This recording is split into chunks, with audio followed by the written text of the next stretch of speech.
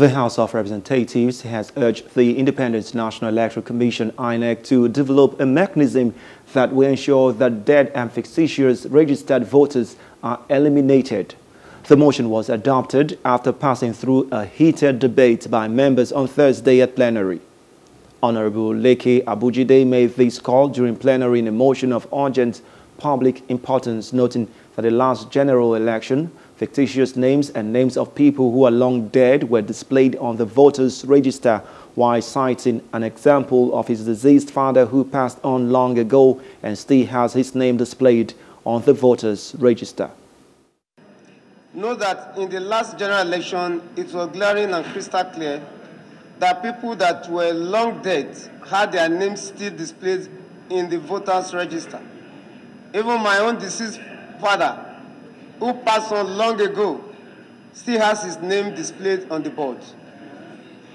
Further note that apart from dead voters, there are millions of fictitious voters who do not exist anywhere in this planet Earth, but have their names on INEC register of voters.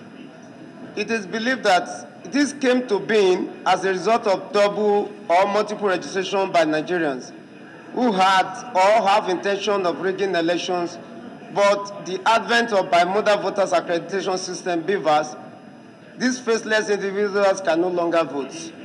And for us to bring this matter as a matter of urgent public importance to delist in Nigeria who have unveiled himself to register, it's unconstitutional. And it's not meritorious. Why I say it's not meritorious, Mr. Speaker, because it's going to injure our citizens. And it's going to put on the right of our citizens to vote and be voted for. That you travel from here, from Nigeria to abroad, and you can't unveil yourself on the time the election is going on, and you want such a person to be delisted. Mr. Speaker, I think such opinion and such assertion is not meritorious. However, not everyone bought into the proposal, as Honorable Nicholas Osai countered the motion, stating that it does not merit being urgent, as it remains a fundamental right for everyone to register for an election, irrespective of whether they voted or not due to circumstances beyond them. I think that wake-up call on INEC is a germane reason for him to call INEC to look into these issues. INEC should develop more sophisticated software that can remove these names, because elections can be challenged in court because of these things. Remember, Kogi is about to go into election, Edo and other states. Kogi, Bayelsa, and some states. Nothing bad to say enhance the system. Who is fearing what?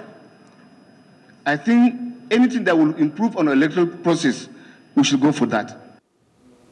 Hello, hope you enjoyed the news. Please do subscribe to our YouTube channel and don't forget to hit the notification button so you get notified about fresh news updates.